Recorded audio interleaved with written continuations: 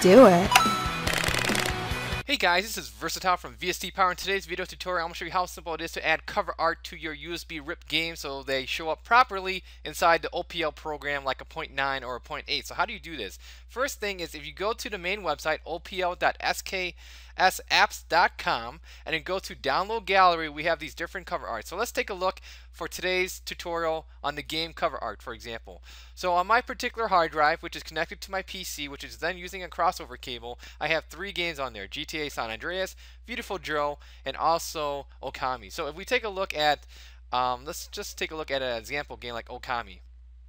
So I click on O, find Okami, and then what you do here is you basically click on the download files, and it's going to download the zip file. And you open up the zip file and you basically extract it to your art file. So basically what I'm trying to say first is you have a game, go to the website, find your game cover art, and download the cover art as necessary. And also, while we're still here, let's go take a look at the themes too. So we go to themes here. They have different themes you can use and download. So go ahead, select whatever you want, and download the themes, and you're good to go. So you have these zip files on your computer. Now you need to extract them. So if you go to your USB hard drive or your thumb drive or whatever you're using to share your games for your PS2, this is the contents of my external hard drive, which is connected to my PC, which is then using a crossover cable. You'll notice that I have these different folders. So the main one is the art folder, and yes, it has to be capital letters. We take a look inside the art folder, we see that I have dumped these pictures here, which I got from the website, and I also have a background image here. So that's where you dump your cover art. You basically put it inside the art folder. Now, if you want to install themes, make sure you have a directory called THM, create it, capital letters, yes, it must be capital.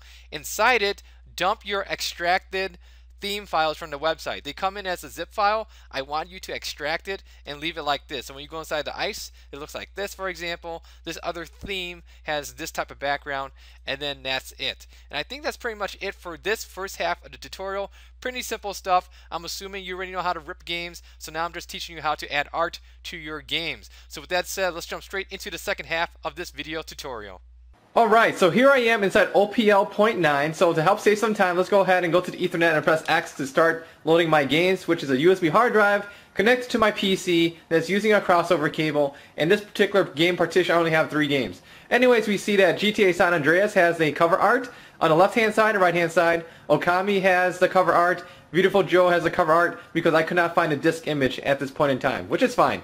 So that's how you do the images. That's how you know it's working, because you have named your image file correctly and you dumped it inside the art folder. Okay, so let's say you want to change the theme, right? So let's press start. Let's go to display settings, press X. Press X on theme. Let's change it to ice. Press X. Go down to OK, press X. And then go to save changes, which is fine. Press circle. And look, the theme is different. Sweet. So, but notice that every theme is a little bit different, so I can't really tell if this is Ethernet. If I go over here, it's empty, but really it's a USB. If I press X, you will see my USB games here. If I press right, we see that this is actually the Ethernet. But you wouldn't know from the default theme there like that. If I go back to display settings, let's select my other theme called OPL.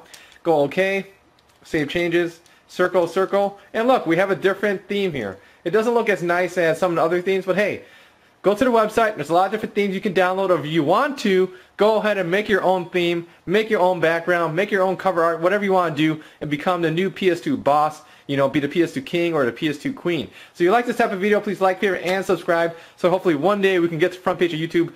Otherwise, if you have any nitpicky questions, leave a comment here on YouTube page, and I'll get back to you as soon as possible. Once again, thank you for watching. Take care. Bye.